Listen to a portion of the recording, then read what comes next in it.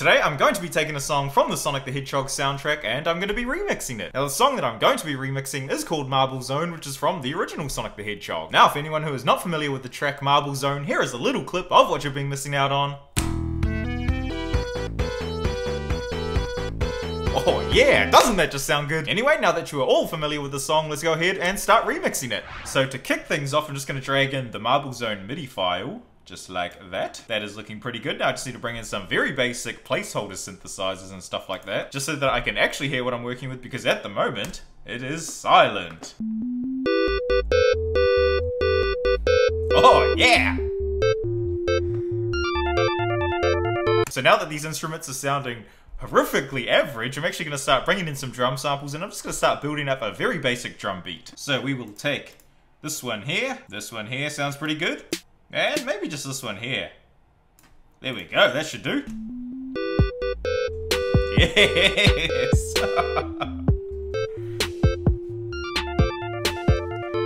Now that is sounding just a little bit plain. I think next up I'm going to start bringing in some extra percussion sounds just to really help fill this beat out. It's sounding way too empty at the moment.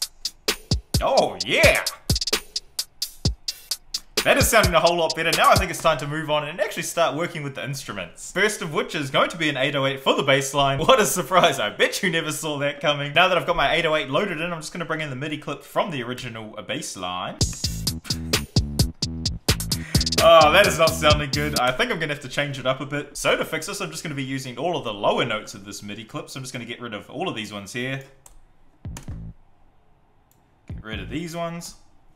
And that should be good. So now that I have all of my notes, I need to go through and arrange them into a better pattern, because this one here isn't sounding too fresh at all. Yeah.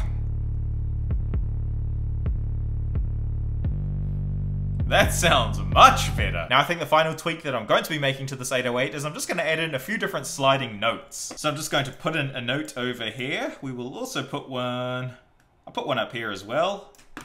And then I'm just going to put another one back down here, and that should be all. So the last thing that I need to do is I just need to go into my control settings, and I just need to turn on glide. And that should be all. Oh yeah, that sounds good. While we're still on the topic of bass lines, I'm actually going to take this original bass line from the original MIDI clip, and I'm just going to drag that down. And now what I'm going to do is I'm going to turn this into a little plucky synthesizer. I think that will work pretty well. So I think the first thing I need to do is I need to bring in a better synthesizer. I'm actually just going to bring in this pluck sound, which I've used in quite a few other songs. I might need to change it out later, but I think it could work. Now that I have my sound, I just need to put it up a couple of octaves, because it is way too low at the moment. Oh yeah. That is actually working pretty well. I think I might actually keep this synthesizer in here, but there's only one thing that I'm going to do, and that is just make all of the notes the same length. So all I have to do is just quantize them like that, and we should be good to go. Oh yes! I think that sounds pretty good, so I'm actually just going to leave it as is, and I'm just going to move on to the next instrument, which I think is going to be the melody. So for the melody section, I might actually just duplicate this pluck sound that I already have. Now all I'm going to do is I'm just going to bring the melody from the MIDI file down onto this track, and let's see how it sounds. Oh yeah! I think that works pretty well actually.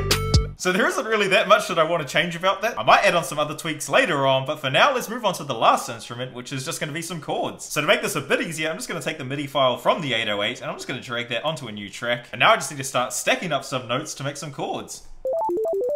So there we go, we have our finished chords. Let's go ahead and have a listen to what they sound like. Yeah! Nice!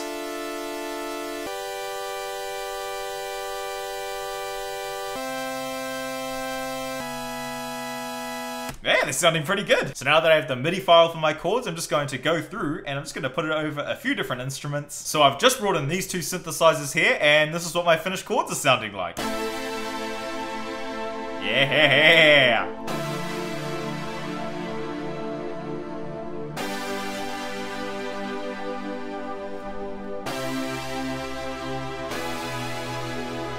So as usual, I've gone ahead and I've put on all of the finishing touches off camera. So yeah, here it is, my finished remix. Enjoy!